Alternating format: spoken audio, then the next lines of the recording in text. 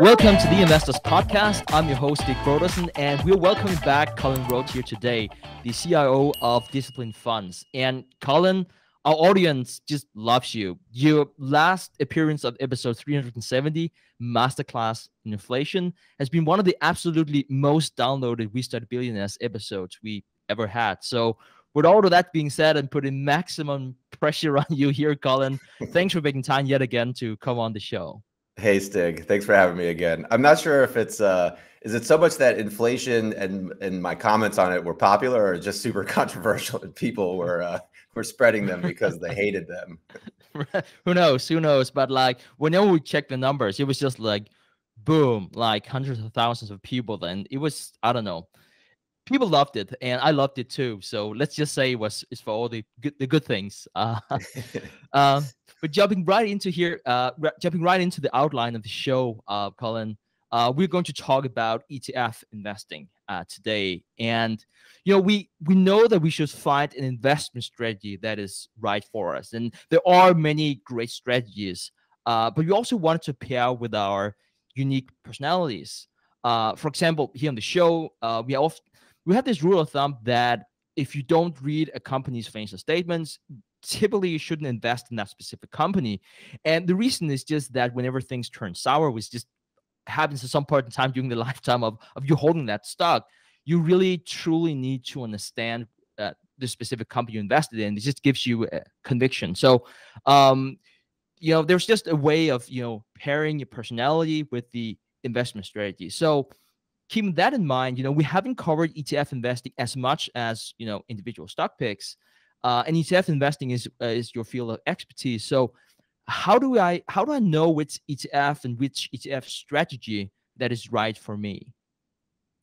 Yeah, I mean I always tell people investing is so personal. I mean, we have all these little cliques and sort of groups that focus on different types of strategies and different narratives and whatnot, and everyone's kind of combative about it to some degree, but everyone's so different, and all of this requires so much customization. And so I start from a very general framework where when I'm typically working with somebody or trying to explain to them how they might allocate their assets, I always tell people that you should really start from a first principles perspective. So I start from the idea that the term investing, and I think I've mentioned this in maybe some of my past appearances, that the term investing is actually somewhat misleading. From an economics perspective, the term investing means to spend for future production. And what we technically do when we buy stocks and bonds, we're not technically investing. A firm invests when they spend money for future production. So when Tesla's building their cars, they're spending for future production.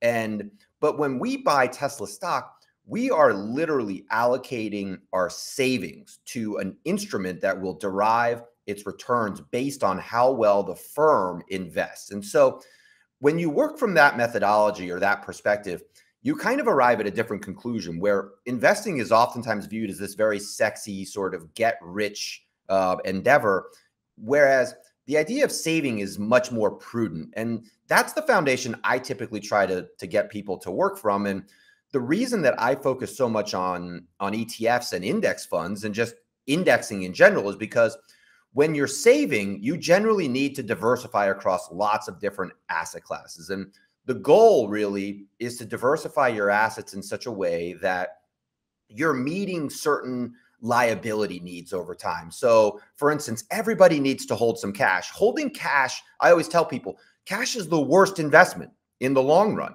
But in the short term, in terms of principal needs and being able to meet your liabilities, cash is the best investment because it's the one that provides you with the liquidity and the ability to be able to meet those daily, weekly, or monthly cash flow needs.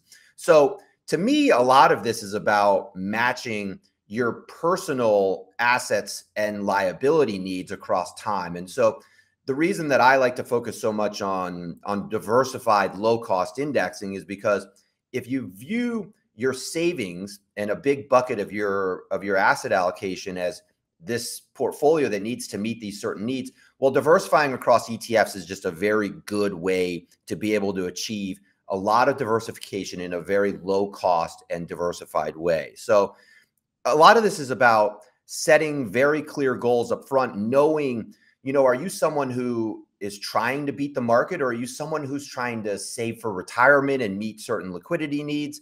And then kind of filtering through what I would say is more of an evidence-based approach to investing, and working from the approach of really trying to more so control what you can control, rather than a lot of people try to. You can't control what Tesla is going to earn next year, but you can control what for instance, the taxes and fees you might pay on that instrument are. So you can control things like taxes, fees, your asset allocation, and the biggie that I'm focused on is behavior. So those are the four big ones that you can really control. And so when you're picking ETFs and you're looking at what asset classes you want to own to diversify across those ETFs, you need to figure out really what your personal needs are and what goals you're trying to achieve, so that then you can apply the right components. Because by this point, there are thousands and thousands of ETFs available. There's going to be thousands and thousands more. It's one of the fastest growing segments in the financial services industry. Mutual funds are going to continue to convert at a blistering rate in the coming 10 years, because ETFs are just superior products in so many ways. So there's a lot of different options out there, and you need to, I'm not giving a very customized answer, because this is not a very customized, or I'm sorry, I'm not giving a very customized answer, because this is such a customized approach to the way we have to actually pick and choose these things. So, Cullen, I can't help but ask this question, because as much as this episode is about ETF investing, I, as an individual stock picker, and we have so many in the audience who do pick individual stocks, I always think about, like, whenever, for instance, you see ETF investing and passive tracking really be on the rise. This stat here, we have like the S&P 500 that's held in passive indexes and ETFs or mutual funds, that's risen by 0.5 percentage points in 2021. So it's like now at 18.3%, the highest it's ever been. So keep in mind that a lot of our audience are individual stock pickers. Should we see this as a good thing or a bad thing that more money is pouring into passive investing? This is a really hot debate in the last 5 to 10 years, especially as the market seems to be on this just sort of perpetual upward trend. And a lot of people say that that's due to trends like passive investing.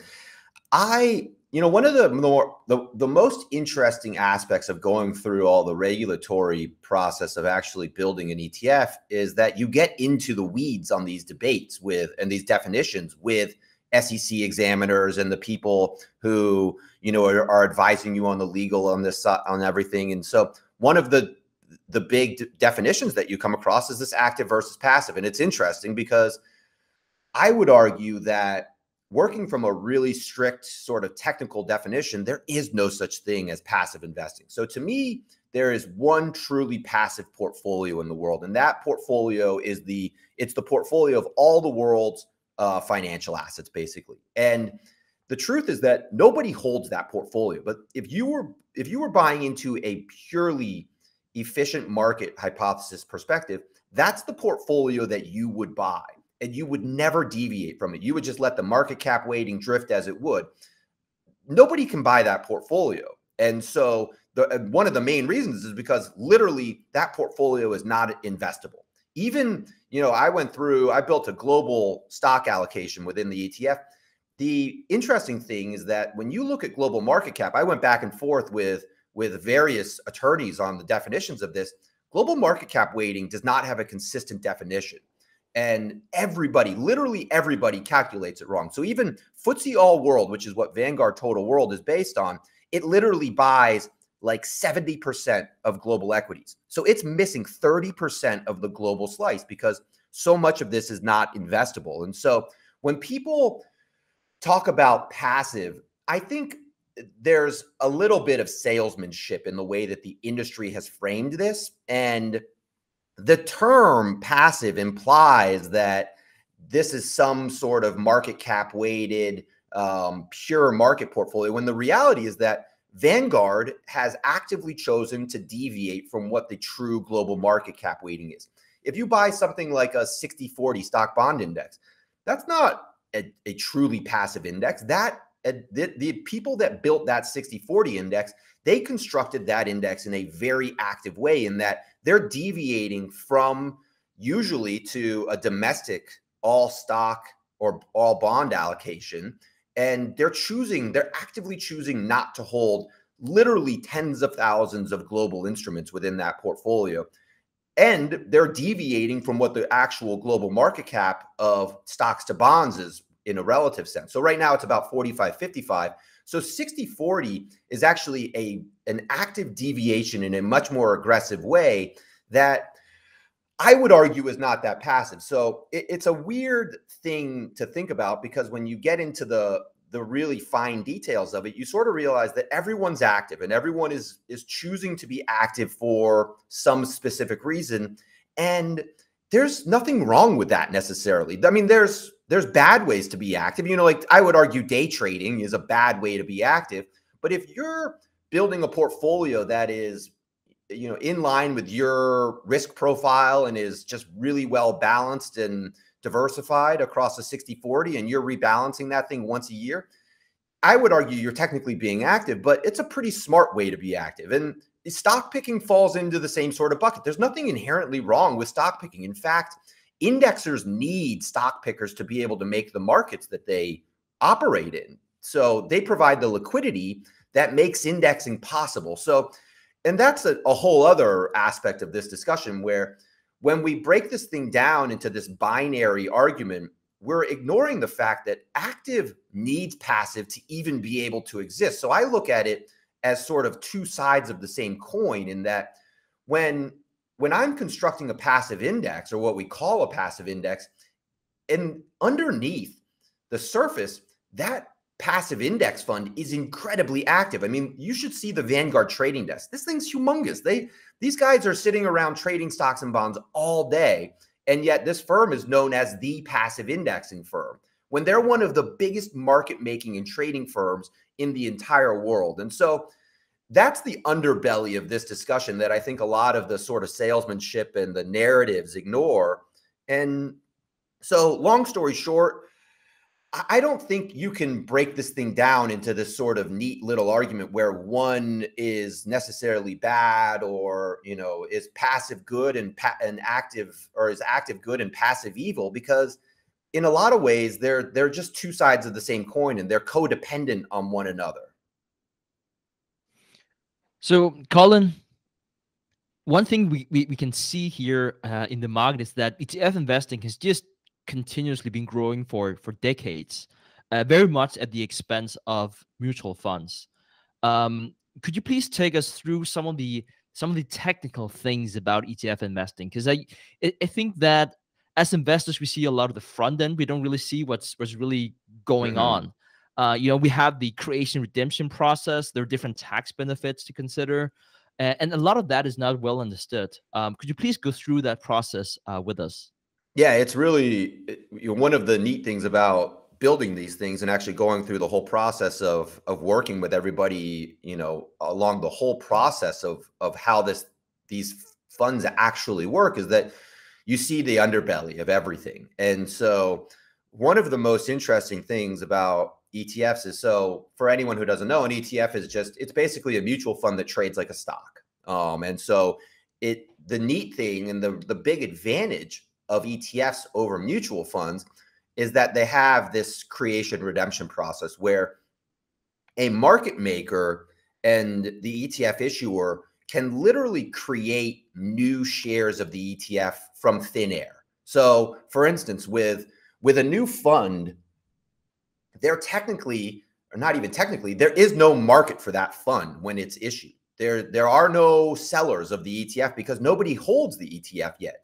So the way that these funds become liquid, and the reason why a fund that is not even widely traded or doesn't have a lot of volume on any given day, the reason that thing can actually be incredibly liquid is because the market makers can create shares from nothing. And as long as they're incentivized to be able to arbitrage the underlying basket, well, they'll make a tight market for that thing if they know the underlying value. And so to kind of get into the nuts and bolts of how these things work, basically, is that the way to think of an ETF is that there is a basket of underlying assets, and that underlying set of instruments has what's called they call it the INAV. It's essentially the intraday NAV. So it's the intraday net asset value of the underlying assets. And the way that a market maker calculates that is by looking at all of the underlying assets, and then they're able to quantify in real time exactly what the underlying basket is worth. And so they're looking at the true value of the underlying basket. And then what they're doing is with the ETF, they're trading the ETF and basically creating or redeeming it for people based on supply and demand. And so they're able to look at the value of the underlying assets. And then if they're incentivized to do so, let's say that you put in an order for $25 to buy SPY, for instance. The market maker will look at that, and he'll look at what the S&P 500 is actually worth. And let's say it's worth $24.98. Well, he'll create shares of the ETF at $25 and make a market at $25. And what he's able to do is they're able to then go into the market. The issuer will create shares of the ETF. The market maker will essentially sell short the ETF to the buyer. That creates a market for the buyer. And then the market maker goes in and they buy the actual underlying at $24.98. They'll then close out the position, and because they've sold the ETF to you, they'll close out their underlying, and they've booked a 2-cent profit essentially.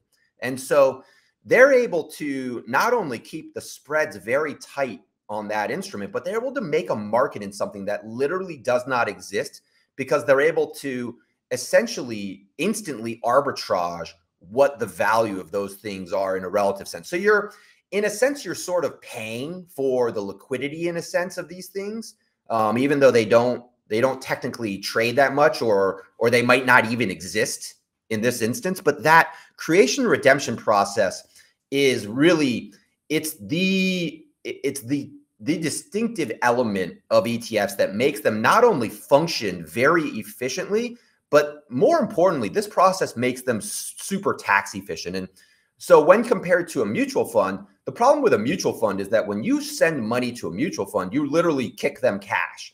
And the mutual fund manager has to go in and buy all of the underlying assets. I don't do that. When somebody invests money in an ETF, I don't go out and reallocate the fund. I don't actually distribute cash to anything.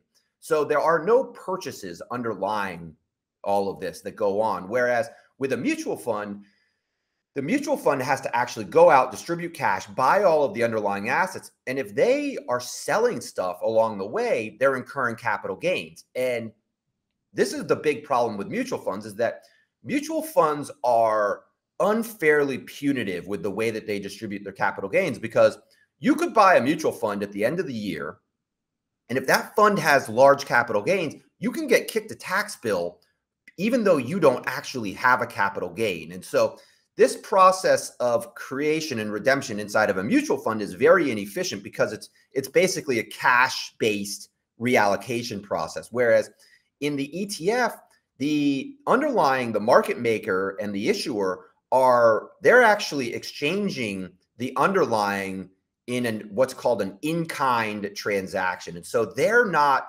actually making a cash sale of the underlying assets, which allows the ETF to operate in frankly, a much fairer way, because it gives the control of the tax liability to the shareholder. So rather than being forced into a capital gain in the way that a mutual fund often does, the ETF puts the power of the tax liability in the shareholder, where I control the tax liability based on when I want to sell it, rather than the actions of thousands of other people buying and selling the fund within itself.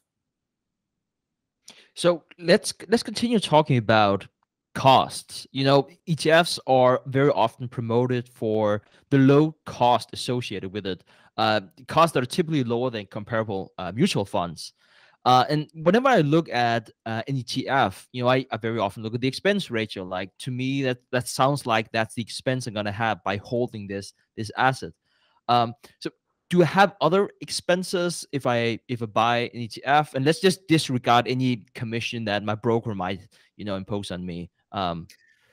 Yeah, so well, commissions are obviously they're kind of going away, as you mentioned, but the biggies are so you ETF expense ratios can be a little bit confusing because you actually have a gross expense ratio and a net expense ratio. The gross expense ratio is typically the total cost of running the ETF for the actual issuer. So typically they will discount that to some degree, and that arrives at a net expense ratio. That's the net expense ratio is the fee that the shareholder actually will pay.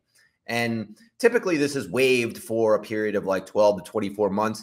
I tend to find this way too confusing. I typically think they should, the fees should be the same, but that's just sort of my philosophical belief.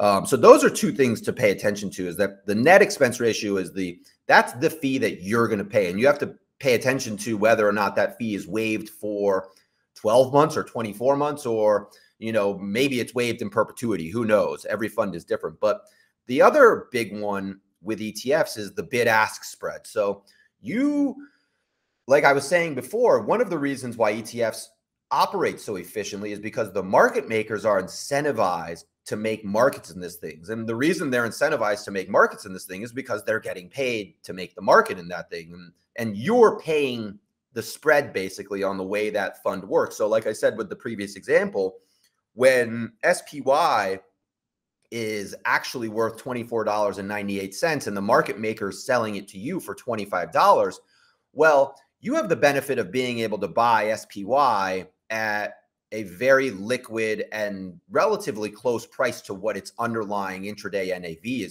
is actually at. But of course, you're paying the 2 cents to the market maker. So that's one of the underlying costs. So if you see very, very wide spreads on an ETF, you have to consider,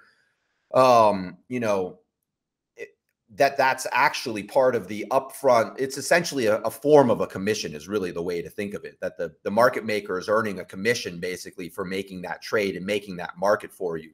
The other big cost is that ETFs can trade at a premium or a discount, and that's usually a function of how liquid the underlying are worth. So how tight can the market maker keep the current market price of the actual instrument relative to its INAV? And that's not always easy to do. So for instance, if you have very illiquid underlying instruments in the underlying, well, the market maker is probably going to keep much wider spreads on the ETF because he has to sort of cover his butt in the case that he discovers that the underlying are not worth nearly what they're actually selling the ETF for. So you have to pay attention to the premium versus the discount. And this can be tricky for retail investors because retail investors don't always know they rarely know what the INAV actually is. So typically on a very, very liquid fund, the INAV will be very, very close to whatever the bid ask is. But on a less liquid fund, you could have a situation where an ETF is really worth, the underlying is worth $25 and the spread could be 25 to 25.10. And because the underlying is very illiquid, you might think it's a good idea to buy that thing at 25.10, and you might be paying you're paying a 10-cent premium basically. And that's where the fund will trade. But it's in the long run, it's an important element to be mindful of, because like closed-end funds, ETFs, even though they tend to be much closer to the net asset value, they can trade at these premiums and discounts. So one thing I wanted to talk to you about here, because we're all always looking for the best way to accumulate wealth. And one thing that has been popular for many years is to look at backtesting. And I'm very torn whenever it comes to backtesting. It's definitely something we see a lot of in the ETF space here, because you have ETFs out there that really show an impressive backtesting record. It might be that they're buying companies that has the lowest PEs or highest dividend yield, highest share repurchase yield, whatever it might be. And whenever you look at the track record for those back tested results, it's like outperforming with 3, 5, 6, whatever, right? It looks really, really good. And so whenever I look at ETF investing, I feel, well, I feel really good about investing in something that has historically proven that, that it's a good strategy. But on the other hand, I'm always constantly concerned, well, history repeats itself. It's a cyclical trend. Is it like secular trend, whatnot? How do you think about investors, well, thinking about backtesting results whenever they're constructing their portfolios?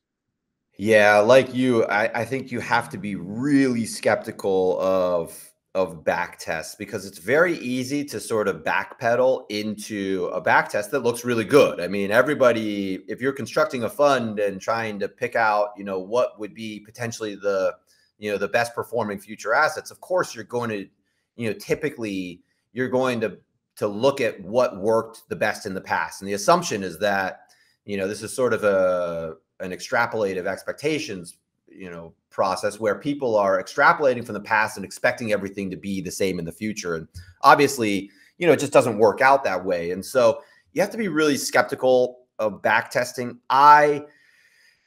You get into all of these finer discussions about like the necessity of forecasting and making predictions about the future. And I just sort of think that people need to embrace that. I typically fall into a more of a market cap weighted approach to indexing and allocating assets, just because to me, I don't pretend to know where in the stock market we typically should be at any given time. And so to me, it's generally, at least as a big portion of your portfolio, to me, it's better to just own it all rather than trying to pick and choose which components. Obviously there's lots of ways to skin the cat here, but for me, when you're thinking about like your savings portfolio and the core of your asset allocation, and the piece that is just going to be sort of your sleep well portfolio, to me, it's really about building in diversification and owning lots and lots of things, knowing that, well, there's going to be a lot of times when certain parts of that portfolio are going to do really badly and other parts are going to do really well. And that's, in essence, that's why diversification works, is because you have these uncorrelated assets that they aren't always doing the same stuff. And so you want some portion of your portfolio to be underperforming at times in a weird way. And back testing, oftentimes what ends up happening is people will put together back tests and discover that, well, they found a whole bunch of assets that all perform really well in the past. And then you find out that, well, in the future, when things go badly, well, all those assets perform really badly, and you don't have a lot of diversification in that portfolio. So you kind of, to me, again, going back to sort of first principles, I like thinking of things sort of for what they are rather than trying to back test and then extrapolate what they might be. And so, looking at, you could go back and, for instance, look at like a 30-year treasury bond and say, holy cow, this thing, I'm going to start a treasury bond ETF because treasury bonds have performed so well in the past. And you have to look at what that thing is today for what it is. And that instrument today is nothing like it was 30 years ago. That instrument 30 years ago was a 10% yielding 30-year instrument that had government backing. And today, that instrument is a 2% yielding instrument that has the same credit quality instruments, but going forward, in almost any reasonable expectation of the future, that instrument is a significantly worse risk-adjusted position than it was, for instance, back in 1980 or 1990. So you have to be, that's a really simple example, but you have to be really skeptical of backtesting because the future is always different. The environment, and I think after COVID, I think we all kind of know, nobody knows what the hell's happening. Nobody knows what the future holds for all this stuff, but you can formulate reasonable guesstimates about what these instruments will do. And to me, that's a much more sound way to look at the future rather than, yeah, the past is a nice guide, But it shouldn't be your only guide by any measure. So, one of the reasons why I'm so excited to speak with you here today, Cullen, is that we have a lot of our listeners who really wants to manage money, and you've done that for a long time. But here, very recently, as of last month, you started your very own ETF. Could you please walk us through step by step, if possible? What happens from when you have this idea of, hey, I want to start an ETF, and then until the day it launches? I know it's a very big question. There are probably many steps, but could you break that down for us? Yeah, it's basically hundreds of phone calls and emails with lawyers back and forth is really what the majority of the process is. But no, I mean, in essence, it's they've made this a fairly smooth process today relative to what it used to be. So 10 years ago, starting an ETF was a monstrously difficult process because you needed what was basically called SEC exemptive relief to even be able to form the trust that's able to hold the assets that actually is really the underbelly of the ETF that you want to start. But today, it's become much easier to do this with the new SEC or the new ETF Act, and really there's a number of ETF white label issuers now. So in my case, I worked with Wes Gray and Alpha Architect. A lot of your listeners, I'm sure, know who they are because you've interviewed them in the past. But they offer a white label process where they're able to basically utilize the Alpha Architect ETF trust to help people like me who, I mean, I have a big asset management business. And so I have clients that are already using my strategy, and the ETF is basically a really clean, distilled version of the strategy that I'm already operating. The kicker with an ETF is that because you're able to put all of these, so I run a fund of funds, and I'm able to basically put my client portfolios into one ETF, which creates a huge amount of not just systematic efficiency, but also tax efficiency, like we referred to earlier. But the process of starting this basically involves, well, first of all, this is a hugely competitive area. So like a lot of people were laughing because I started a fund of funds that basically is a global stock bond allocation. And it's very similar to, although I'm technically referred to as an active fund, for all practical purposes, it's pretty passive. It's a fund of index funds. And so I hold basically a bunch of Vanguard funds inside of the ETF.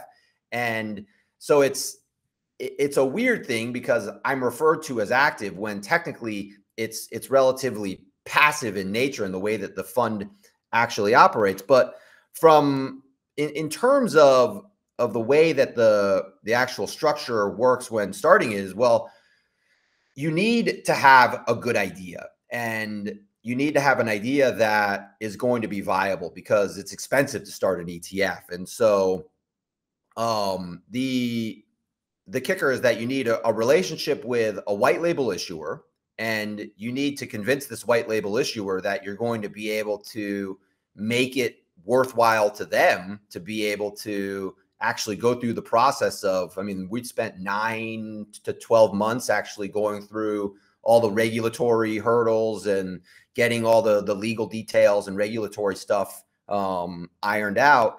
And then, so there's all these upfront costs. And the really, really strange thing about an ETF is that the way that the SEC views an ETF is that the way to think of it is that it's technically a rolling IPO. So like I mentioned earlier, when a market maker will go to the issuer and the issuer will be able to create new shares, well, each one of those instances is in essence, it's an initial public offering. And so the SEC views this stuff as sort of a rolling IPO. And so with new securities, they're very strict about the marketing. And that's the thing that makes ETFs somewhat difficult. If you're a new entrant into the field, for instance, it's very easy for Vanguard to go out and market a new ETF because they have this big base of existing customers. Whereas if you're someone who's trying to start an ETF, well, you're stepping into this arena with a bunch of established, competitors, and you can't talk about this thing until the day it's issued. So you're in a blackout period until the day this thing is issued. So I was not even allowed to talk to friends and family technically about the ETF until September 21st on the day that it actually went live and it became a publicly available instrument. And so, and then going forward, the regulatory agencies they're relatively strict about communications with the public because this is technically a rolling IPO is the way to think of it. So getting the word out and getting people to even know that you have this thing available, it might be the best ETF in the world, and you might not be able to get it out to the public because it's just very difficult to educate people and get the word out. So that's the probably biggest hurdle along the way, is just getting people to even know that this thing exists in the first place. So one thing that's definitely known to a lot of people, if we can continue on that, is whenever you have a stock that's IPOing and you hear the news that, oh, like this popped 10% or 30%, and what an amazing entry into New York Stock Exchange or whatnot. So there's a lot of buzz around that specific stock, but I also think it's important for retail investors to understand what this process is all about.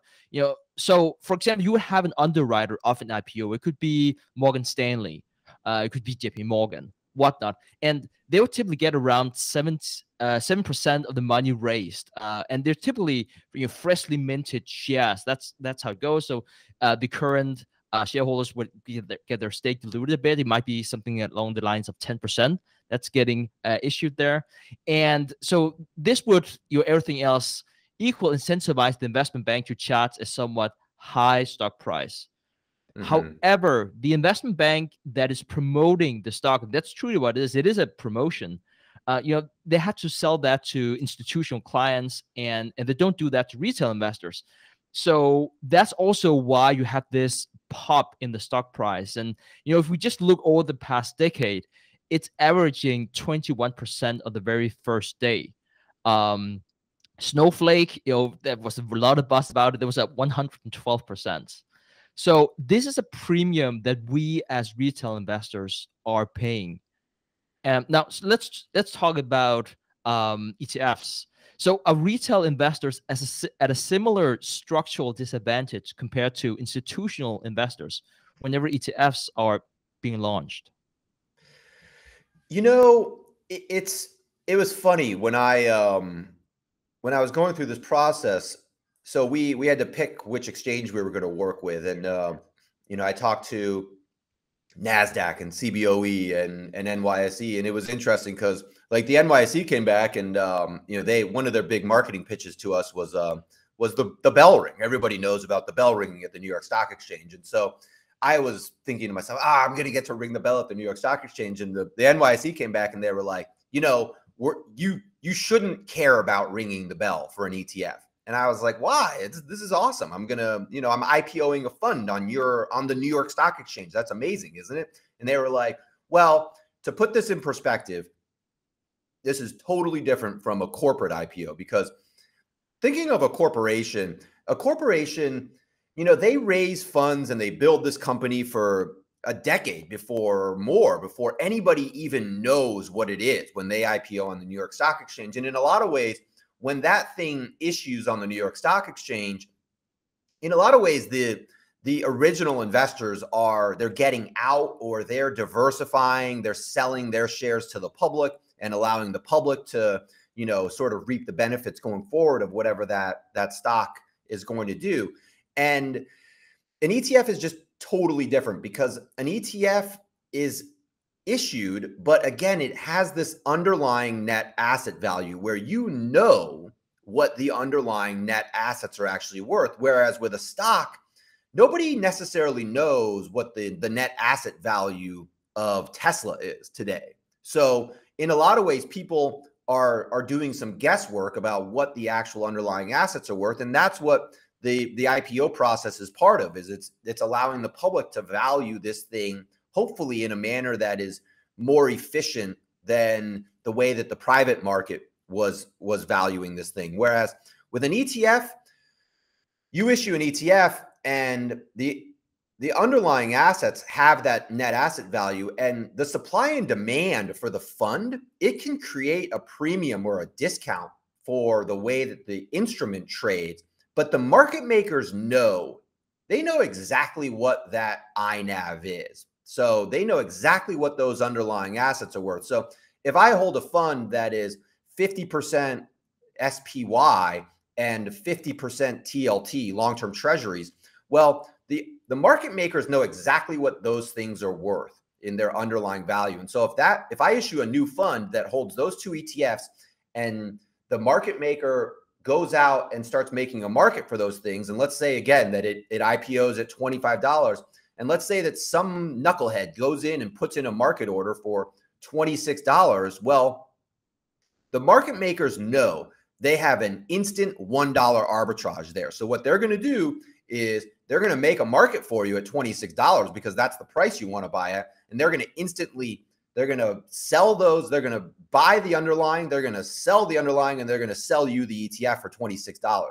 They will book their $1 per share profit on that instrument, and the price of the ETF will then collapse back down to 25, because in the long run, there aren't a lot of people who are willing to buy at a 4 or 5% premium to NAV. And so that's one of the reasons why ETFs work as efficiently as they do, is because they're totally different in terms of the way they're structured, because we actually know what the underlying NAV is. Whereas with an individual stock, nobody really knows in real time what those things are actually worth.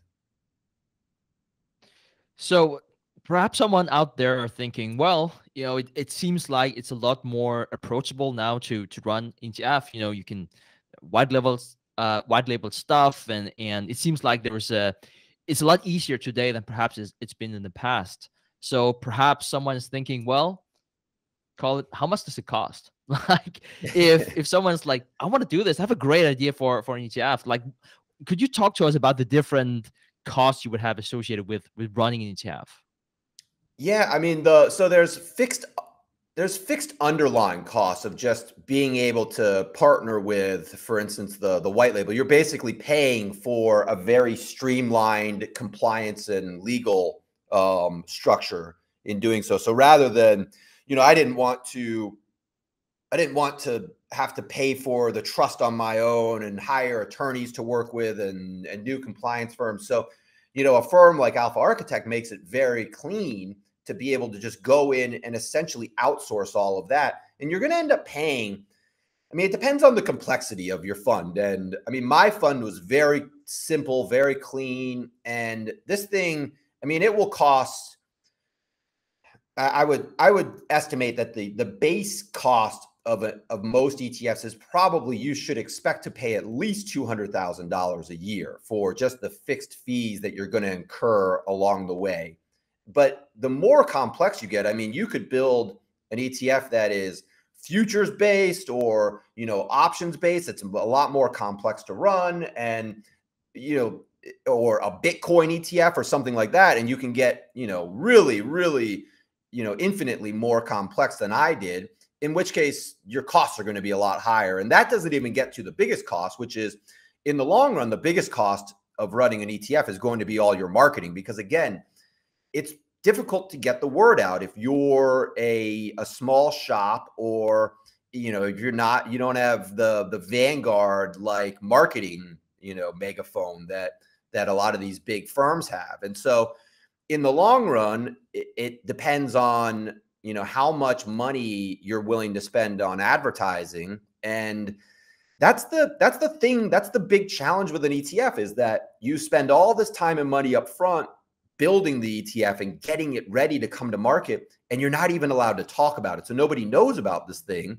And then when it IPOs, that's the first day anybody even knows about this thing. And so it's not like you get to do a road show and go and pitch this to the whole world and let everybody know about it. You kind of just have to, vomit this out to the world on day one. And then that's when the real work starts. So unlike a corporate IPO, in a lot of ways, starting a new ETF is the IPO day, or the initial IPO day, is really, it's takeoff. It's the very beginning of the journey in a lot of ways. And so it depends on, how much you're willing to spend not just upfront, but how much, really how much marketing you can be willing to spend, and how well you can get this idea out to the public, so that even if it's an incredibly great idea, you still need to be able to tell people and sell them on the idea that, hey, this is something that I think can be helpful for you.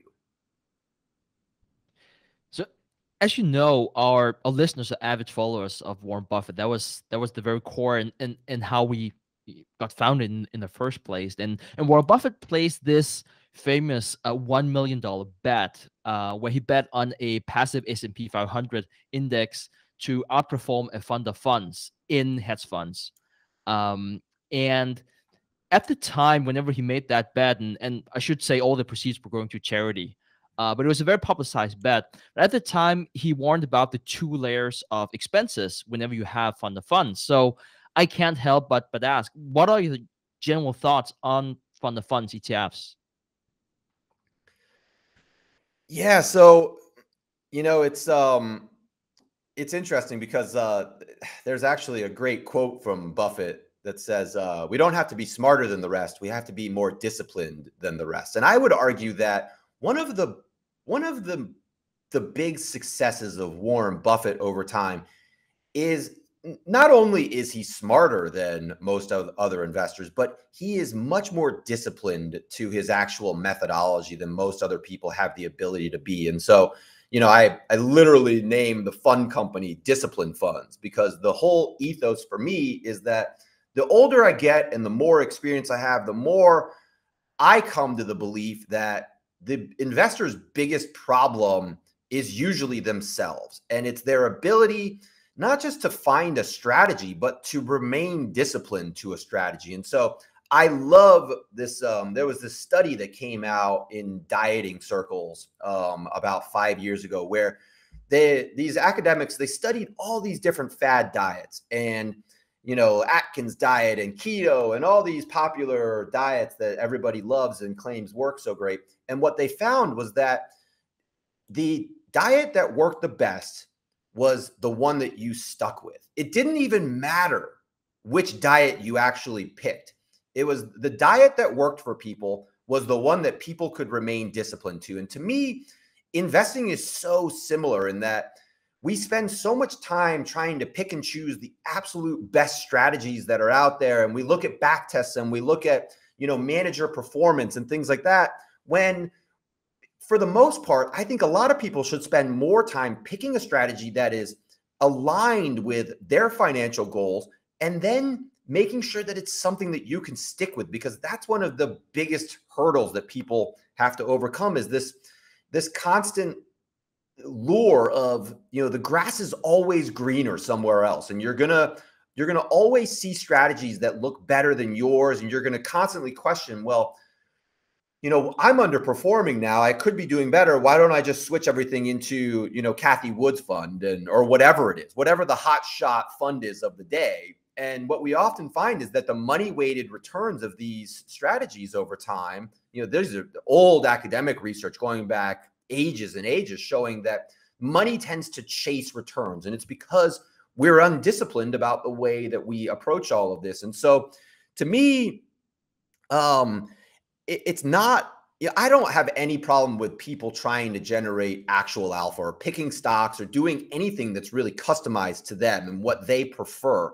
But to me, it has to be aligned with the goal of being able to generate what I call behavioral alpha, which is the ability to perform better than you otherwise would because you remain disciplined through essentially the most traumatic time. So can you implement a strategy that not only does well from 2015 to 2020, but also during March of 2020, when it's scaring the daylights out of you, can you stick with that strategy and reap the benefits of the big upturn?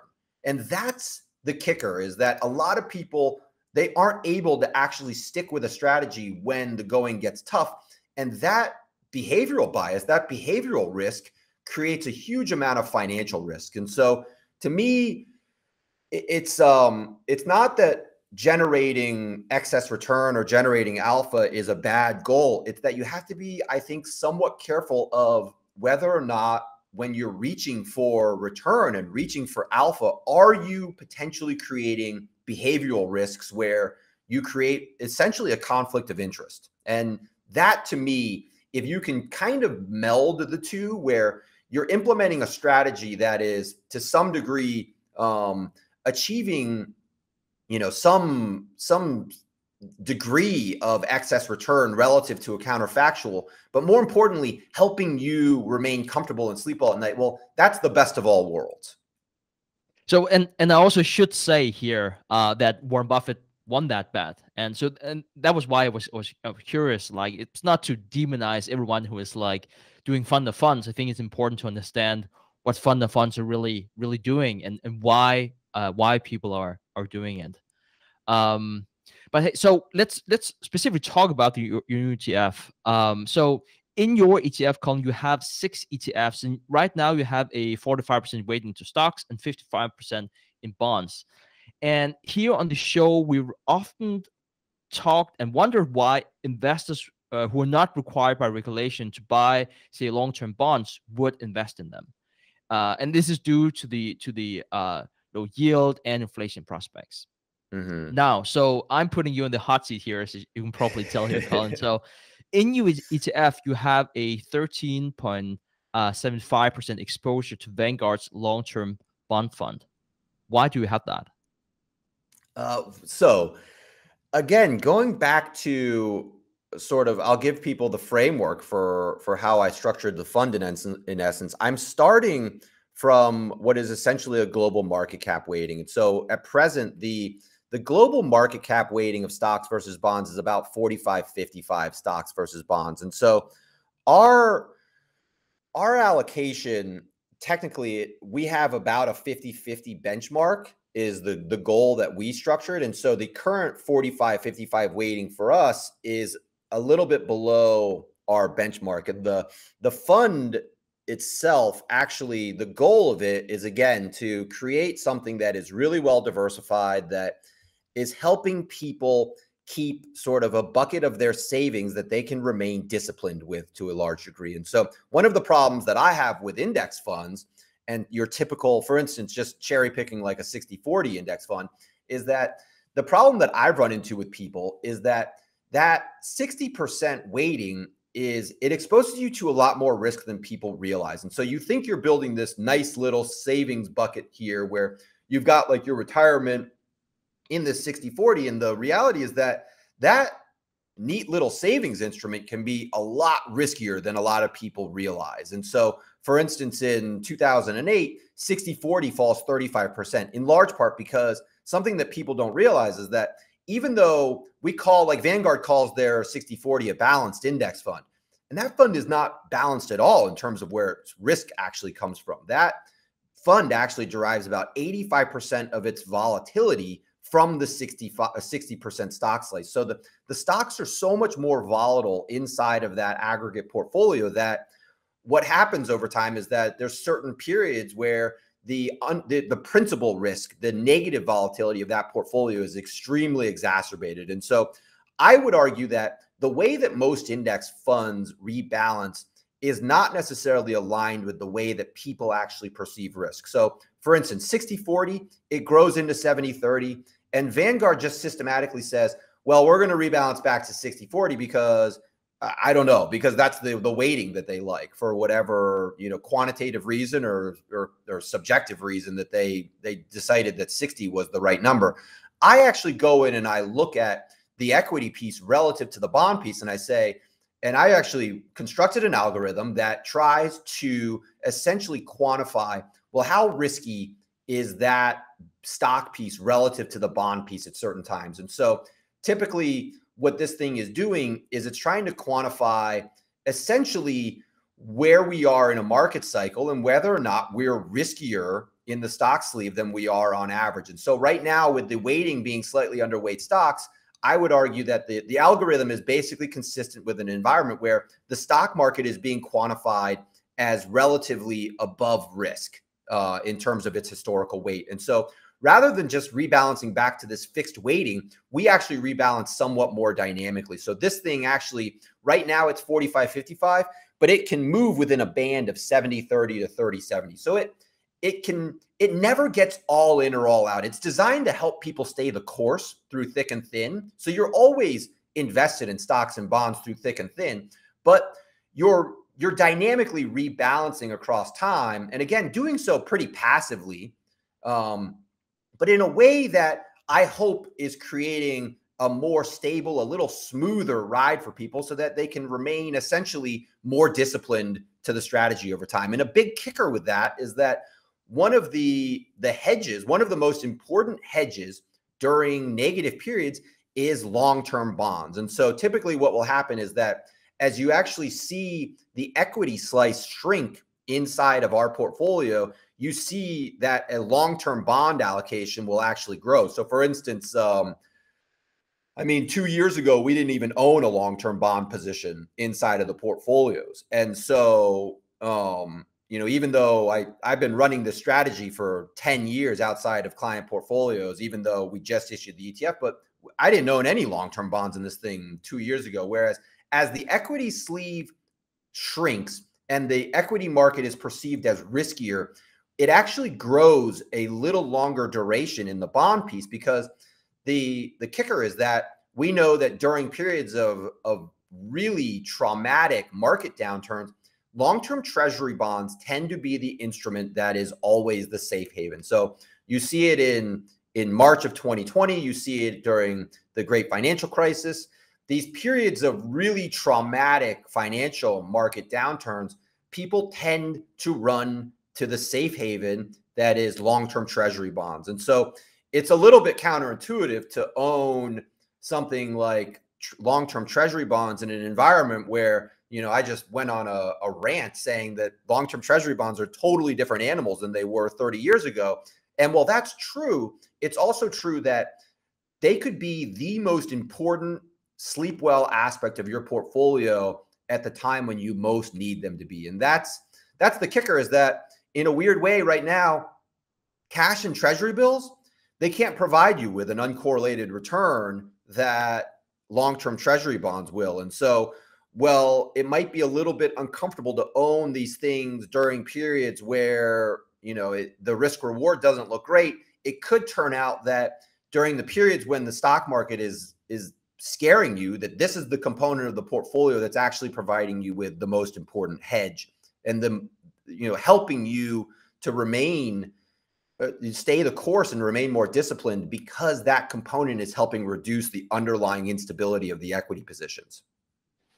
Yeah, it's an interesting approach, and it also makes me think of Redellio's all-weather portfolio, where he always wants to have long-term bonds, even though it doesn't seem like it's appealing.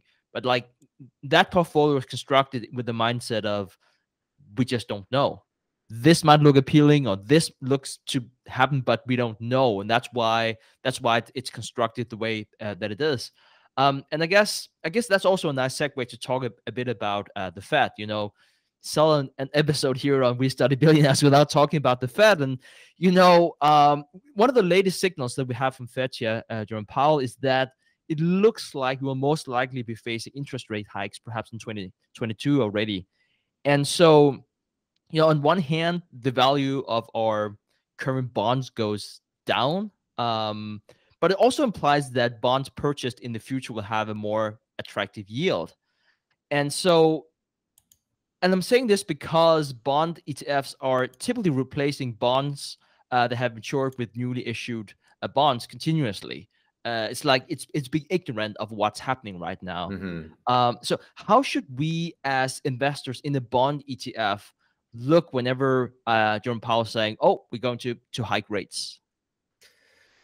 Yeah, so this is, as great as ETFs are, this is one of the difficulties with ETFs, that in some ways ETFs create behavioral risks that wouldn't otherwise exist. So for instance, I remember, I used to sell bonds at Merrill Lynch back in the early 2000s. And one of the nice things about selling literal paper bonds to people is that they just have a piece of paper that says, XYZ certificate is worth $100, and you receive a coupon in the mail every, month or quarter or whatever, and you don't actually see that the value of that piece of paper changes because you just have a piece of paper that says, $100 or whatever. And one of the behavioral problems with bond ETFs is that you can literally log in to your Vanguard account or your Schwab account or your Robinhood account or whatever, and you can see that the value of that thing changes every day. And so it can be harder for people to actually behave well with bond ETFs because they're able to see what the actual price changes are. And that creates behavioral risk that it just didn't exist because people literally just didn't know what the value of their underlying bonds were before. So you were more likely to hold things to maturity inside of just holding a paper bond, because in large part, you knew that thing was going to mature at par, and you didn't care whether or not the current value of it was $90 because you knew it was going to be worth $100 in the long run. So ETFs are different, and they create that behavioral risk. But I think it's really important to sort of compartmentalize. I love this when you're looking at things from this sort of savings portfolio perspective that I was referring to earlier. I really like bucketing things across specific time horizons. And so if you're going to own a bond ETF or a short-term T-bill like instrument or anything like that, it's very useful, I think, to be able to match these things to certain time horizons across your portfolio. So for instance, if you needed cash in the next 3 years, you wouldn't want to go out and buy a 10-year treasury bond ETF for that money, because that fund will expose you to principal volatility that it could persist through most of that 10-year period. Yeah, on average in a bond ETF, the likelihood of that thing losing principal value is low because the underlying bonds are consistently maturing at par.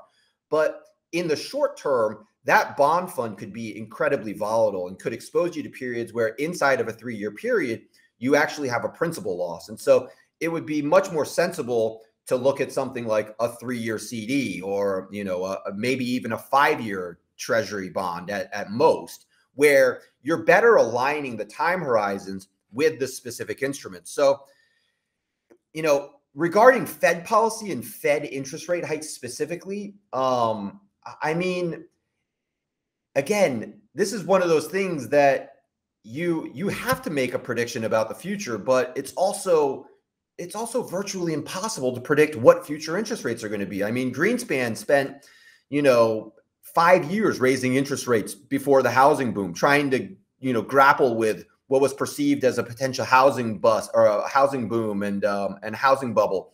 And he couldn't make long-term rates go up. Greenspan called this the great conundrum back in the 2000s. And so, it's one of those things where I don't know what's going to happen. My guess has been that interest rates will be lower for longer, and that the likelihood of returning to a 1970s style outcome is not very high, because I just think there's so many different, demographic trends and technological trends and globalization trends that the likelihood of moving back into a very high interest rate environment is low. So, but at the same time, we're diversifying across bonds in large part because we don't know. So again, it's kind of following this philosophy of own everything and, manage it to your behavior, but own everything because we don't really know what's going to happen. We don't know if the yield curve could completely flatten from here and invert. The Fed could raise rates a bunch and get scared of inflation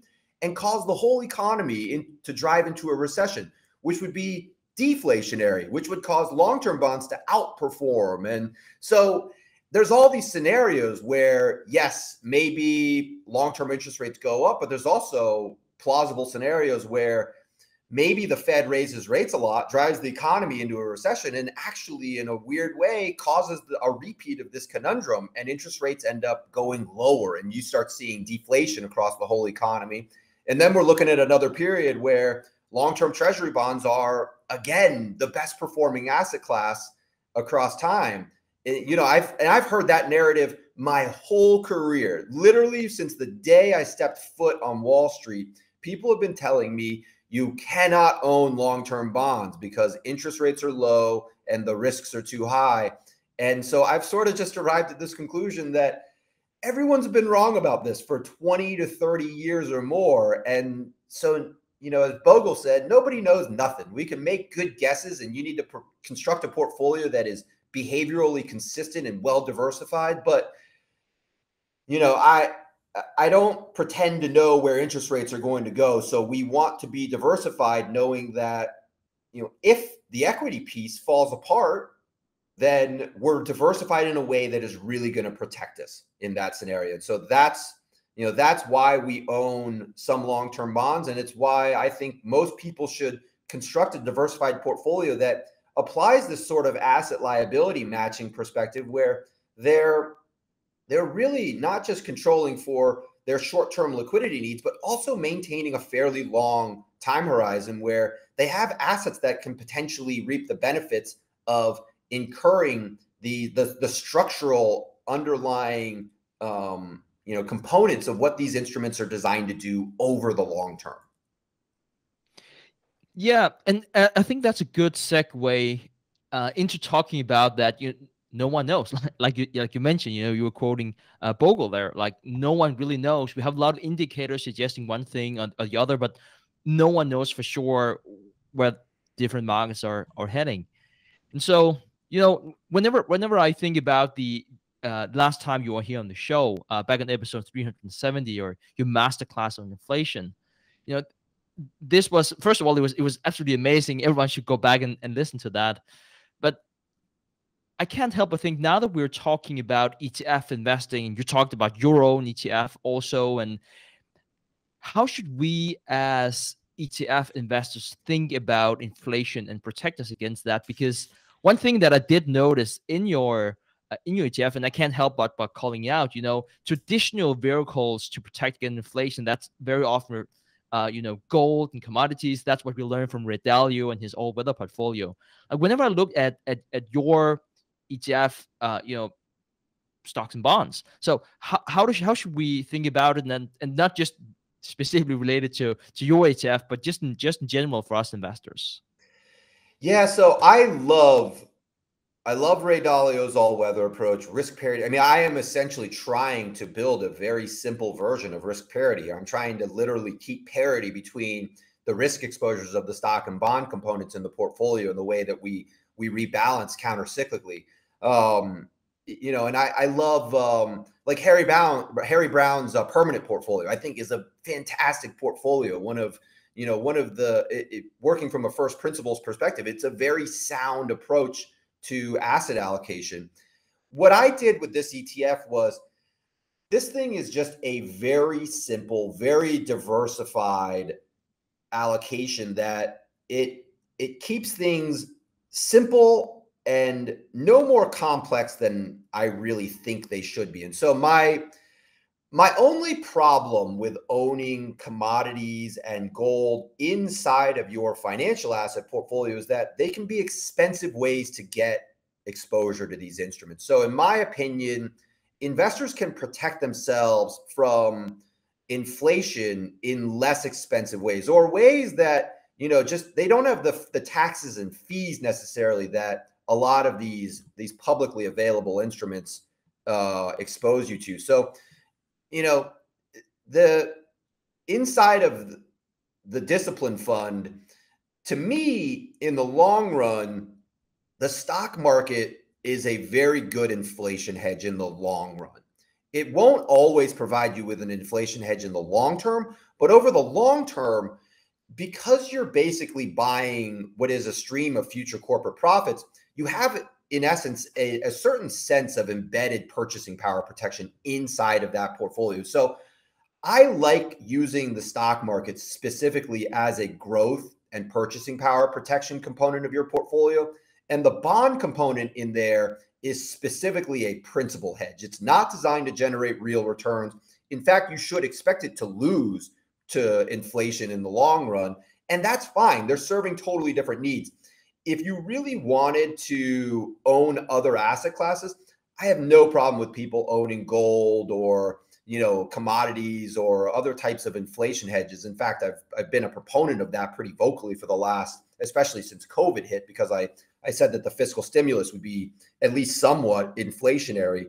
But I think that most people, the average American at least, I mean, has one of the best inflation hedges in owning a home, for instance. So, owning real assets is a very, very sensible way to obtain an inflation hedge. And to me, your financial assets, sure, owning gold inside of your financial assets or owning commodities can be a fine way to get inflation protection.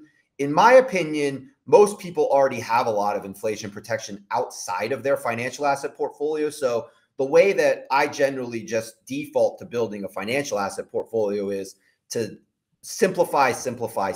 And that's really my methodology. And so to keep costs low and to keep things very diversified, we only use stocks and bonds because I think that a commodity component and a gold component, it unnecessarily complicates things in a way that my fund is just not necessarily trying to protect you from.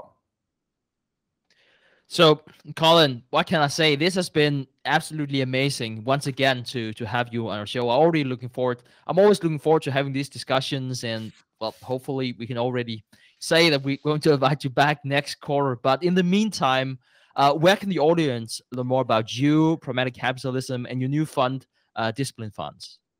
Yeah, so I write the blog, Pragmatic Capitalism. I'm on Twitter at Cullen Roche, just one word. And Discipline Funds is disciplinefunds.com. The ETF is the Discipline Fund. The ticker is DSCF. It's on the New York Stock Exchange every day. Well, not every day, Monday through Friday. Right. But yeah, so that's where you can find me. And, like I always say, I love to try to spread the knowledge and help people as best I can. And if you're looking for help to try to sort of navigate all of this, what seems to be an increasingly complex and confusing financial world, I obviously, like I've said a lot of times, I don't know everything, but I've spent more time than was healthy obsessing over all of this and thinking about it and trying to build a nice, clean, simple approach to navigating it all. So I love answering questions though. So feel free to email me, cullenroche@gmail, or cullenroche@Discipline Funds. And, I can field questions or help people in any way that I can. Absolutely amazing. And thank you for spending so much time on it. And so you can come here on the show and educate our audience, Cullen. Really, really appreciate it. So as we are letting you go here, I just want to say to the audience, make sure to follow the Investors Podcast on your favorite podcast app. If you're watching this on YouTube, make sure to like and subscribe to get more content like this. Cullen, I hope we can see you soon again. I'm sure we will. Thanks, Stig. Take care, everybody. Thanks for watching. Make sure to subscribe and hit that notification bell so you don't miss out on the next podcast episode and new investing resources. What are your takeaways and thoughts on this discussion? Let us know in the comments section below.